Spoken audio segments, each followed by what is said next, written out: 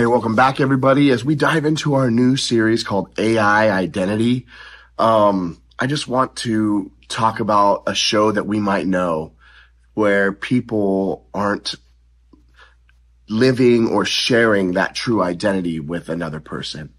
You might have seen this show. It's called Catfishing.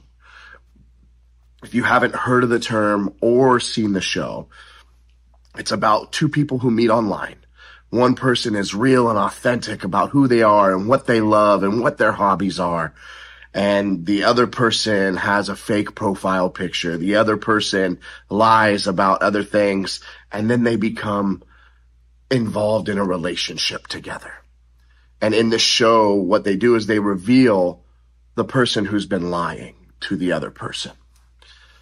You know, I feel like some of us can kind of relate to this in the way that we act around our friends compared to how we act around our family, or the way that we act at school compared to the way that we act at football practice or cheerleading practice, or maybe the way that we act at work compared to the way that we act at school. And we can have different masks in different situations, and it's because maybe we carry some sort of shame. Maybe we're ashamed of who we are, what we truly like. Maybe someone's put us down for those things before in life. I know it happened to me. You know, there was things that I liked and hobbies that I wanted to get into, but I didn't do it or pursue them because I felt like my friends would think they were lame or they'd make fun of me.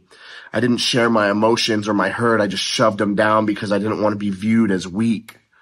And that made me wear masks in my life. And I had a different mask for when I was with the homies compared to when I was with my mom and my family, or even at school. And I would take these masks and put them on and wear these false identities around. You know, God calls us to live into who He says we are.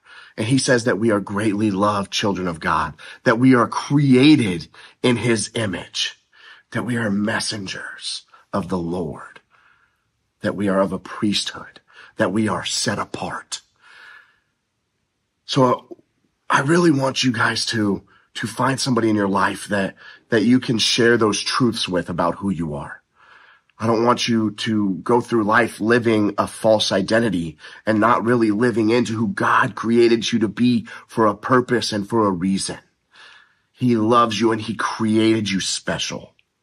You know, a very wise tomato from VeggieTales once said, God loves you very much, and He made you special.